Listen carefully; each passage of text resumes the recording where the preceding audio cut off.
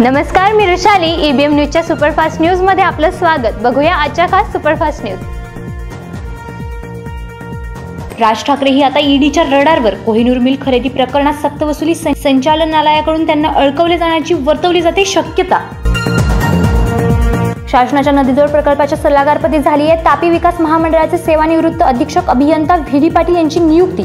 राज्य जल आराखड्यांमध्ये राज्यातील विविध विपुलतेच्या खोऱ्यातून त्रुटीच्या खोऱ्यात अतिरिक्त पाणी वळवण्यासाठी प्रस्तावित विविध नदीजोड प्रकल्प व वळण योजनांना व्ही पाटील करणार मार्गदर्शन.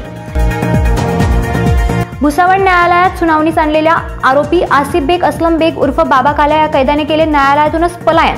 संचालयाच्या काचेच्या स्ट्रीप काढत लोखंडी ग्रिल तोडून केले या कैद्याने पलायन. अनेक गंभीर गुन्हे आहेत या बाबा काल्यावर.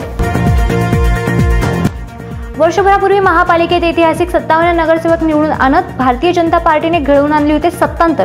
भाजपाच्या या विजयाची 3 ऑगस्ट ही आहे वर्षपूर्ती.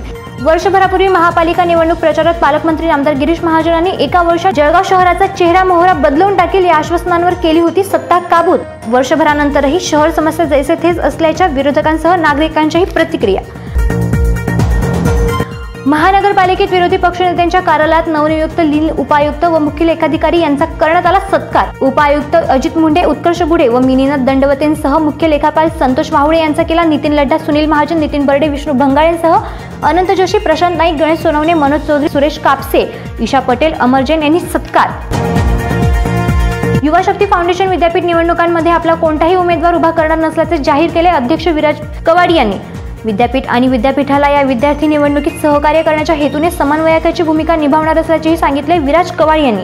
युवा शक्ती कार्यालयात विद्यार्थी सहायता कक्ष स्थापण्याचे केले विराजने जाहीर. ईबीएम सुपरफास्ट न्यूज मध्ये वेळ झाली तेच थांबण्याची. भेटूया उद्याच्या ईबीएम सुपरफास्ट न्यूज मध्ये. तोपर्यंत बघत राहा ईबीएम न्यूज.